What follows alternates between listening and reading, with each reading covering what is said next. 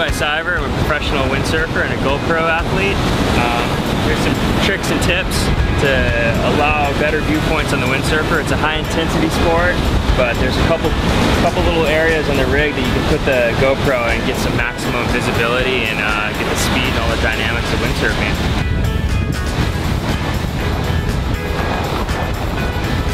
Basically starting with the handlebar mount. This is pretty much the go-to for most windsurfers. There's two great viewpoints for the handlebar mount. There's the back of the boom, which you can basically see forward where you're going and the takeoff of jumps, or there's the front of the boom where you're looking back and you can see the speed, you can see all the facial expressions, and you get a wide angle of with the windsurfer as well as the bottom turn. So basically what I do is, just loosen up the GoPro mounts here. And the whole thing about this is to evenly tighten both sides of it so you don't have one that's popping out. Right where it starts to curve, most booms, all the new booms, they curve in. You don't want to be like way out in the front here because it's going to be facing to you. You want it right where it's starting to curve in, not straight, but just curve in a little bit. So basically I like to get it right where it's an even tightness on both. You want to get it where it's not tacoing out, it's not bending too much on the arms here, but just enough where you can kind of crank it down and it's fairly tight. Now let's go to another angle that I really like. This angle, it's like you're following the windsurfer.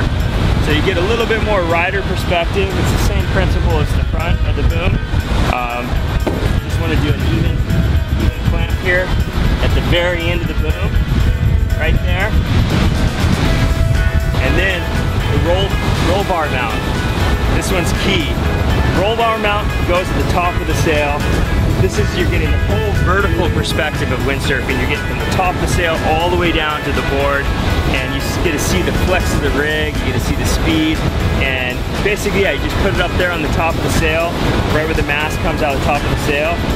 Or what you can do, if you want a real personal angle too, is you can attach it to the opening here of the sleeve, and you can get a really good wide angle shot that's really similar to this.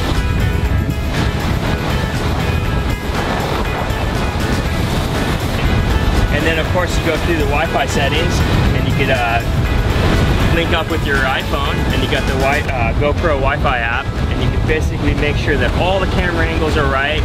You can check the settings of your phone, and you can pretty much do everything right from the iPhone. So yeah, I'm Levi Siver, I'm a GoPro athlete, and let's go do some windsurfing.